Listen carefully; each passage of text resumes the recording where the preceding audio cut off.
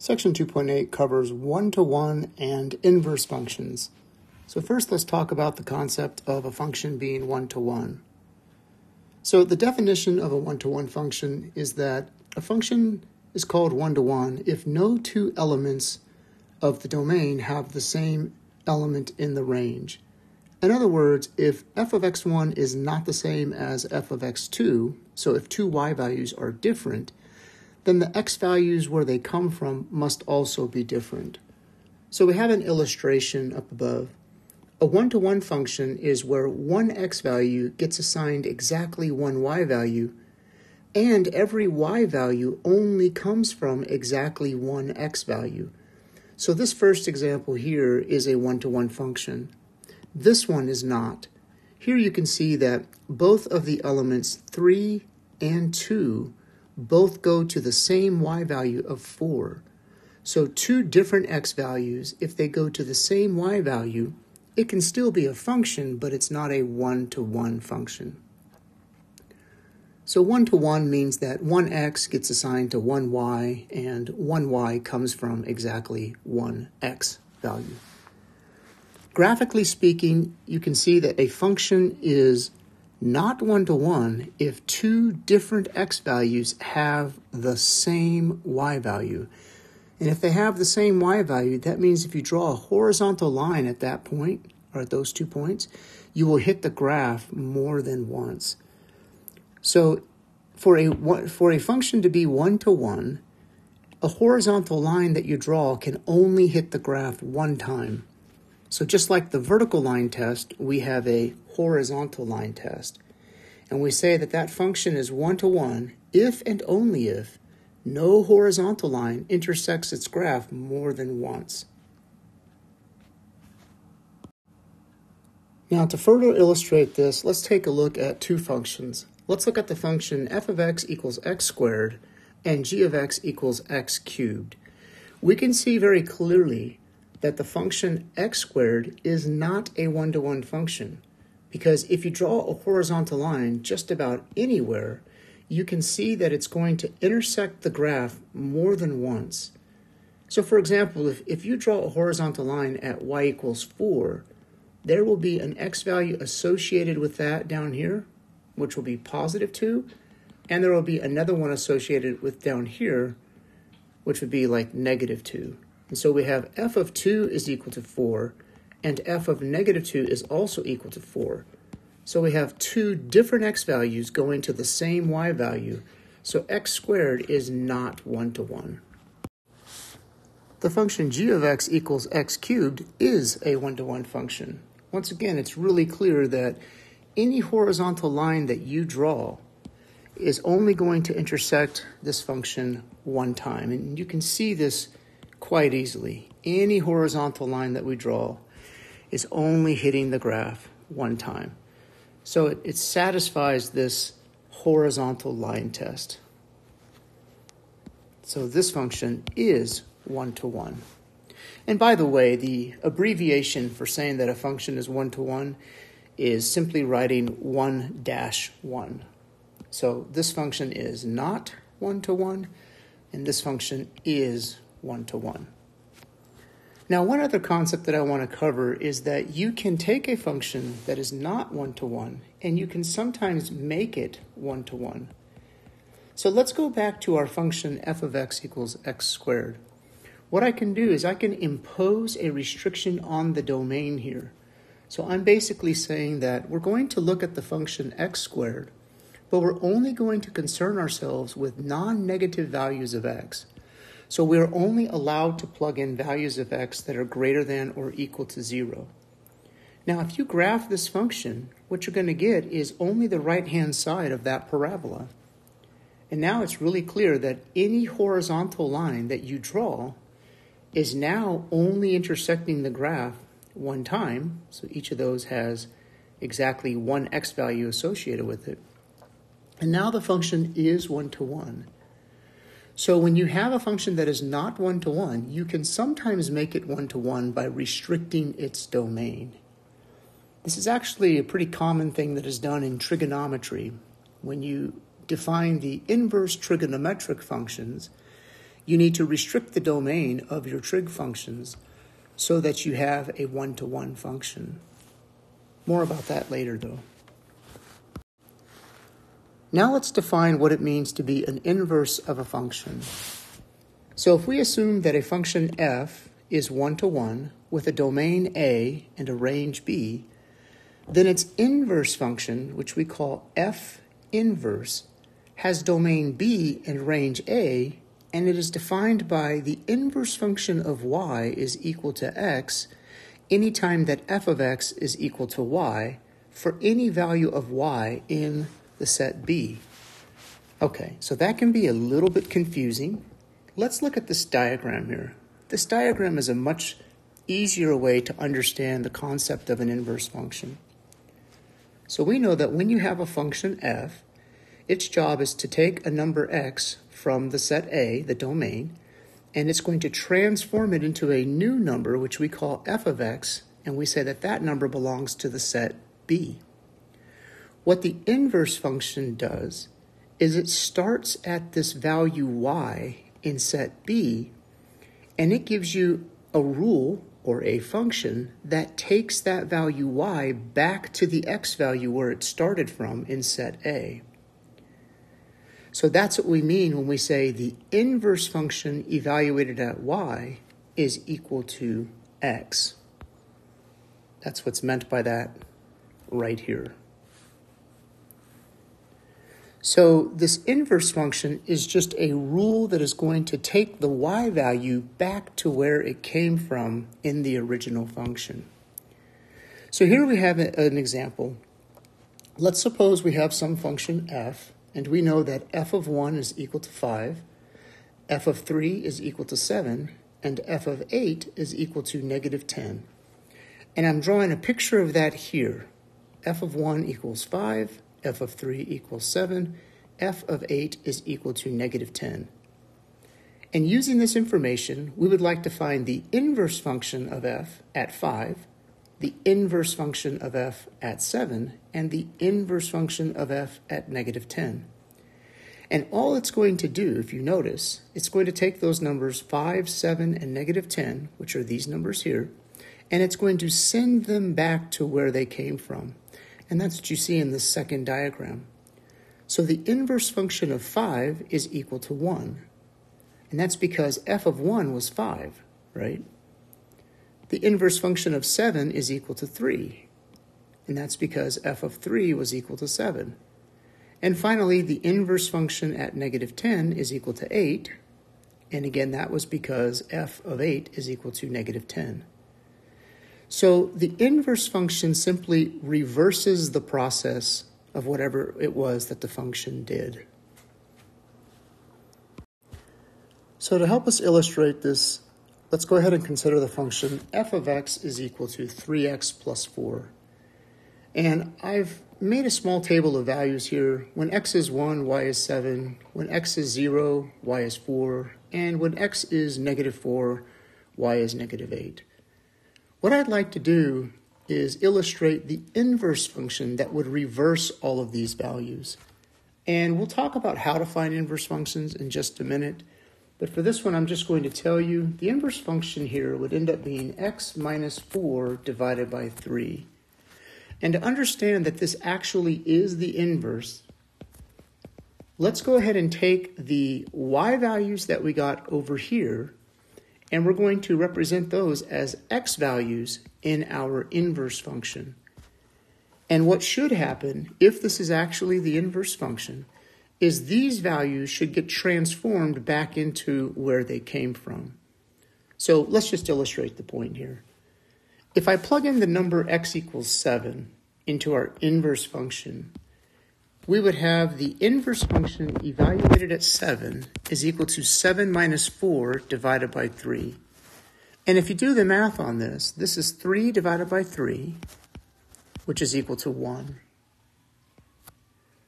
And we'll do the same thing for x equals 4. The inverse function at 4 is equal to 4 minus 4 divided by 3, which is equal to 0 divided by 3, which is 0.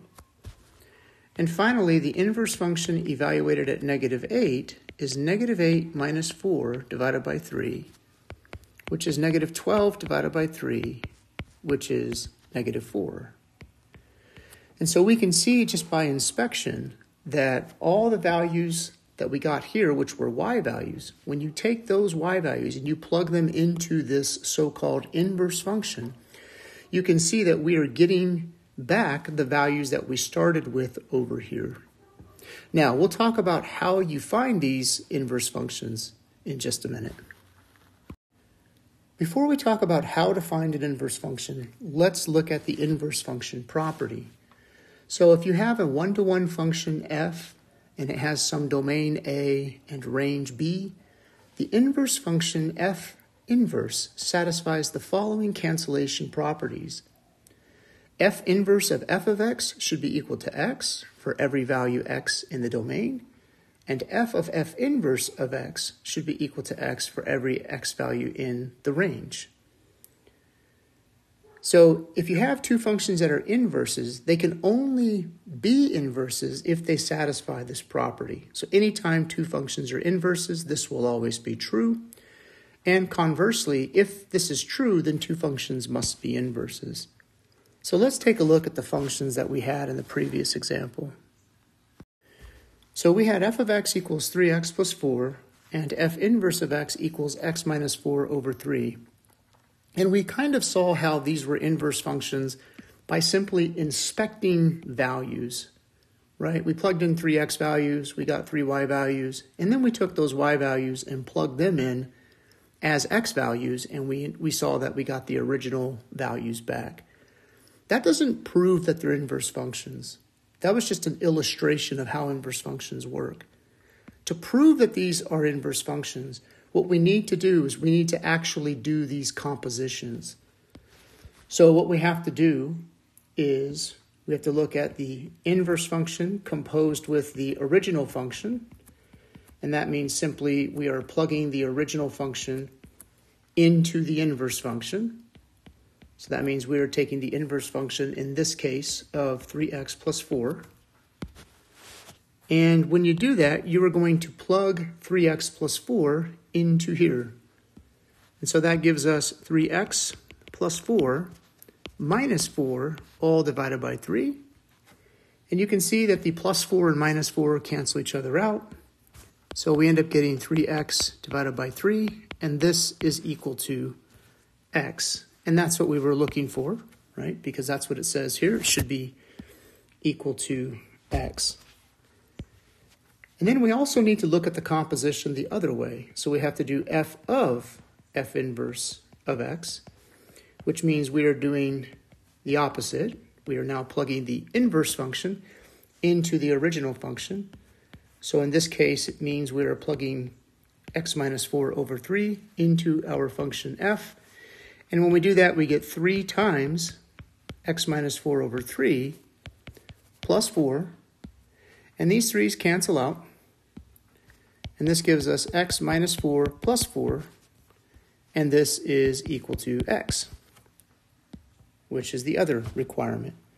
And so because both compositions, so if I take the composition in either order, since I'm getting x for both of those, that proves that these two functions that we started with here were actually inverse functions of each other.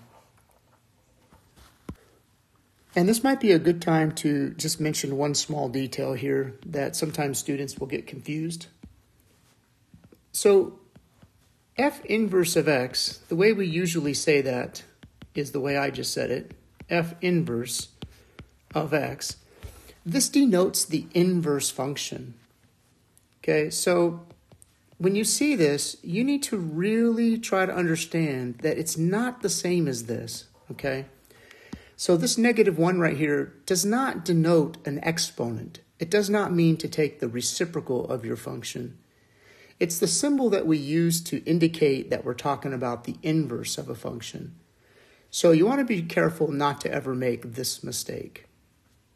Okay, so this is just a symbol that we use to indicate inverse. This negative 1 doesn't actually have any numerical value in relation to the function itself.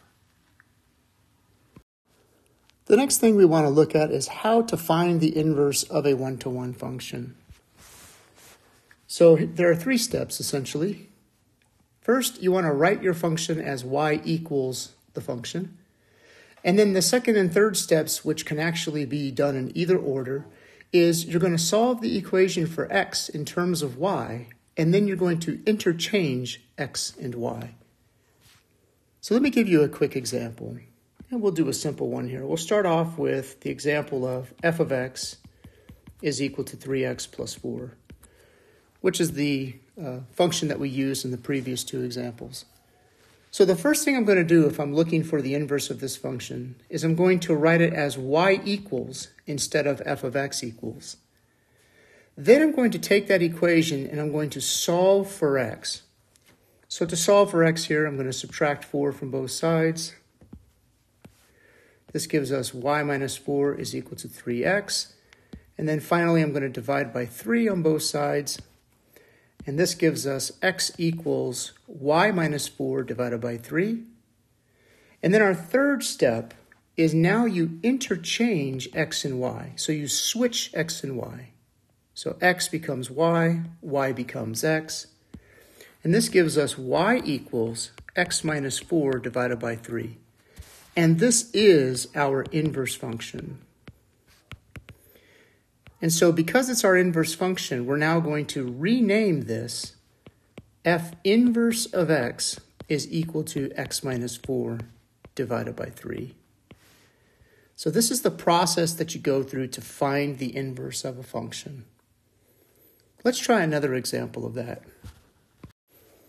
Suppose we have the function g of x is equal to x cubed plus 9. And what I want to do is find the inverse. So find g inverse of x.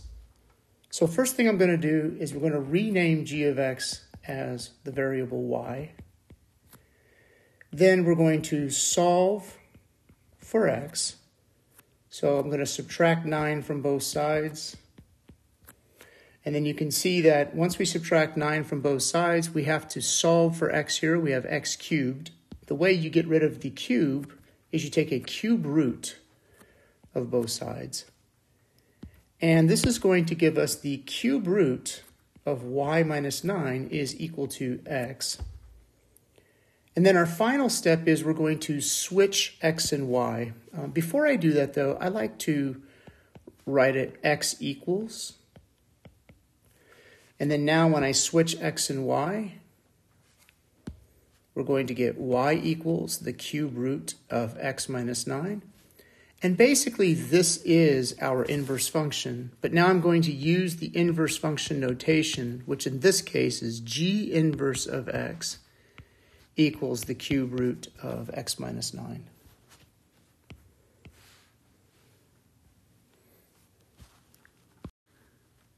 Okay, so for our next example, it's a little bit more complicated. We have the function h of x is equal to the negative square root of x plus 3. Now, this function has a naturally restricted domain. We can only plug in values of x that are greater than or equal to negative 3. So I just want you to notice, for example, you cannot plug in a number like x equals negative 4 because that will give you the square root of a negative. So this is not a restriction that we're imposing. This is a restriction that we get from the fact that we have a square root here. Now, I also want to talk about the y values that you get from this.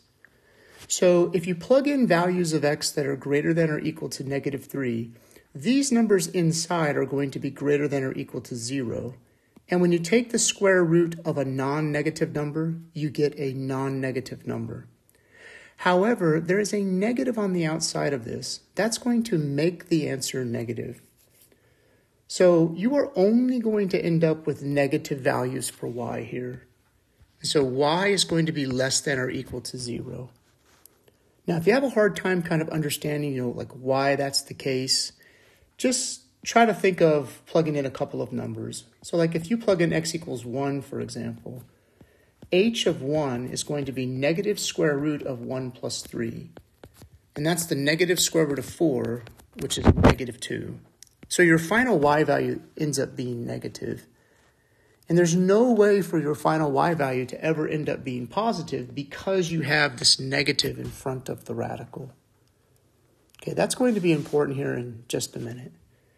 Let's talk about how you find the inverse, which in this case is h inverse of x.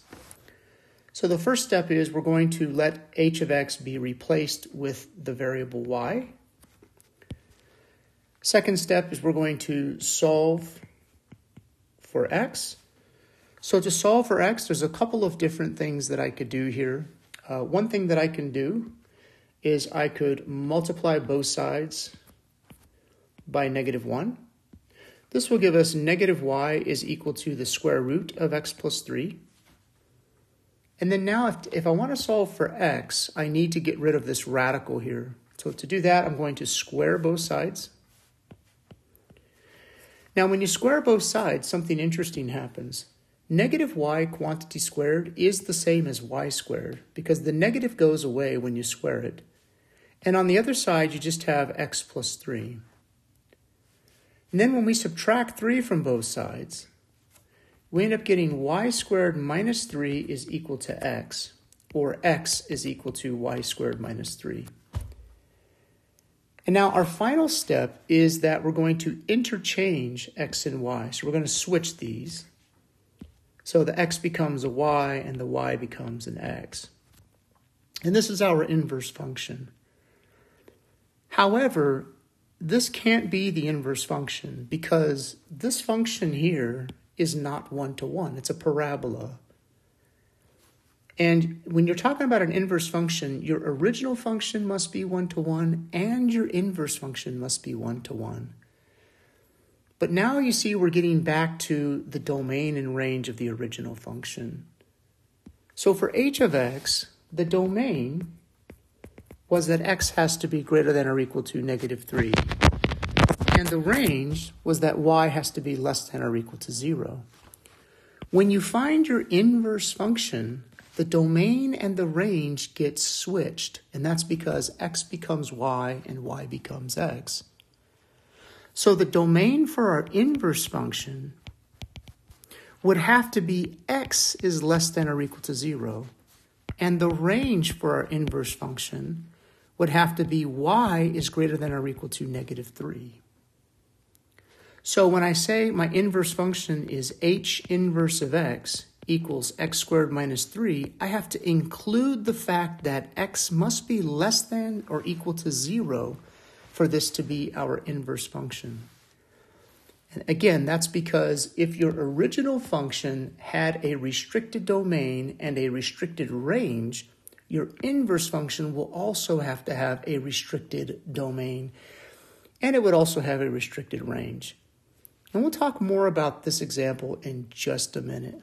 Let's talk about the graphing interpretation of inverse functions. So we have the graph of f inverse is obtained by reflecting the graph of f in the line y equals x. So if your function is this blue graph here, and notice that we have a one-to-one function there, the inverse of that function when you graph it is going to be a reflection of this graph across the line y equals x. And this is the line y equals x. So in other words, this point here has a reflection across that line, which would be this point here. This point here has a reflection across the line, which is this point here, and so on and so forth. Okay, and that's because when you're graphing an inverse, remember, an inverse function is just a reversal of the point xy. So on the function f, you have the point xy. Well, on the function f inverse, you have the point yx, and that's because the y and the x are getting reversed. So let's take a look at a couple of basic examples. So earlier we talked about f of x equals 3x plus 4, and the inverse function was x minus 4 divided by 3. And what I want to do is graph both of those functions, and both of those are lines, so it's pretty easy to graph. And I want to show you that we have this graphical interpretation of an inverse function as being a reflection across that line. So here we have f of x, which is 3x plus 4. And here we have f inverse of x, which is x minus 4 divided by 3. And you can see that this is a mirror image. The inverse is a mirror image across this line. So for example, the point 0,4 on the original function, the reflection of that is the point 4,0 on the inverse function. And you can see that this happens with every single point on the curve. And this always happens with inverse functions. Now let's look at the last example that we did, that really interesting example with the square root. So what we had was h of x equals negative square root of x plus 3. And I went ahead and took the liberty to graph this. And you can find that by just plugging in some points. But I want you to see that the domain of this function is x is greater than or equal to negative 3. You can see that here, negative 3 is the lowest value of x, and it goes to the right from that point on. And also the range for this function is y is less than or equal to 0. In other words, only negative y values are covered by this graph. There is no graph up here. Now, when we found the inverse initially, we had said that h inverse of x is equal to x squared minus 3. Now, x squared minus 3 is a parabola. And so if you were to graph that parabola, x squared minus 3, what you would get is a parabola, a basic parabola that goes down 3 units. And so its graph would look something like this.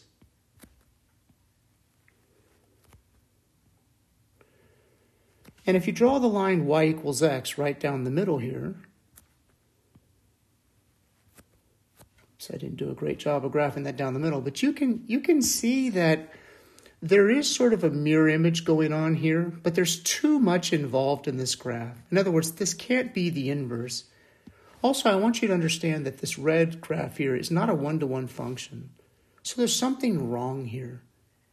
And what is wrong is that we didn't take into account that the domain of the original function was restricted, and that gave us a range which was restricted. And as we mentioned earlier, the domain here becomes the same as whatever the range was in the previous function. So since the range is y is less than or equal to 0, the domain of the inverse has to be x is less than or equal to 0. And the range has to be whatever the domain was, which in this case would be y is greater than or equal to negative 3. Well, the problem with our graph is that we did not restrict our values of x to only less than or equal to 0, which would have been this side. We have this other side as well, and we shouldn't have that. So let's go ahead and bring in the graph of the inverse function the way that it should look. So here is what it should look like. We have our original function, h equals negative radical x plus 3. And then we have our inverse function, which is x squared minus 3, which is this parabola, except that now I'm restricting it only to those values of x that are less than or equal to 0. So we're missing the right-hand side of the parabola. But I want you to notice that this looks correct, because now every point that we have over here has a mirror image across the line y equals x. So this point here has a reflection over here. This point has a reflection over here. This point has a reflection over here, etc. And so you can see that relationship, that one graph is a mirror image of the other graph across that line. And this will happen every time you have inverse functions. And one final thing just to reconfirm here is notice that your original function, the square root function, is a one-to-one function because it satisfies both the vertical line test and also the horizontal line test. In other words, every single vertical and horizontal line that I can draw intersects that graph exactly one time. Likewise, every single horizontal and vertical line that I can draw to the other graph also intersects that graph only one time. So both your function and your inverse must be one-to-one when done correctly. Let's take a look at one final example. So here we have the function f of x equals x plus 5 over x minus 3, and I want to find the inverse function. So once again, first thing we're going to do is we're going to change f of x to be represented by y. And then we're going to solve for x. Now, when you solve for x, because you have a fraction, what we need to do is we need to multiply both sides by the denominator x minus 3. What happens on the right-hand side is these cancel out. And on the left-hand side, we're going to distribute. So we end up getting x times y minus 3y is equal to x plus 5. Now to solve for x, I'm going to get all of the x terms on the left-hand side of the equation and all of the non-x terms on the other side of the equation. So that means I'm going to switch these two terms. So that gives us xy minus x is equal to 3y plus 5. And then now that allows us to factor out x. And when we factor the x out, we can then solve for x by simply dividing both sides by y minus 1. So we end up getting x is equal to 3y plus 5 divided by y minus 1. Then, of course, we need to interchange x and y. So x becomes y and y becomes x. And this is our inverse function.